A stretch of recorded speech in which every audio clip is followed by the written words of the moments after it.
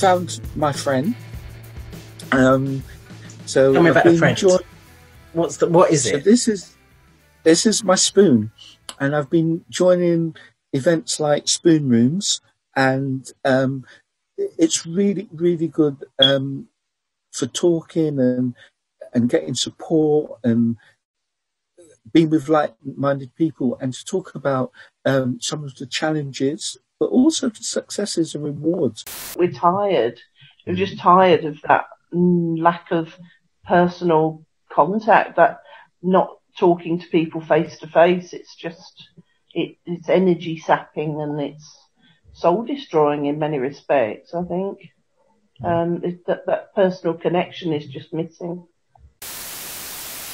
During this time, I've also become a member of the Bury Mutual Aid Group, which is purely voluntary. I'm one of the coordinators, so I receive all the referrals and I have to then divvy it out to the volunteers in my group. I've got to know my community very well through that, actually.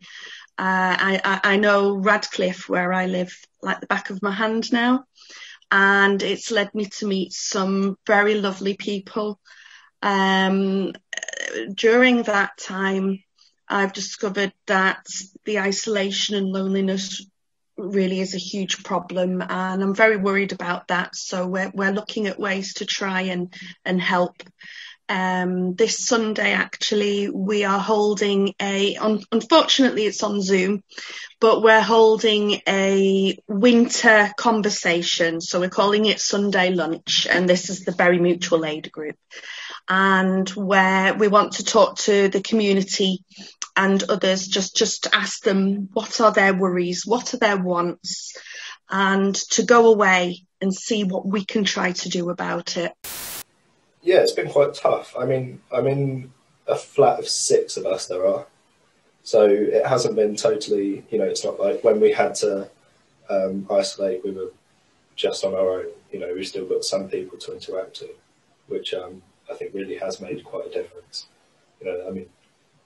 If anything, just for my own sanity, having someone else to talk to is obviously very important.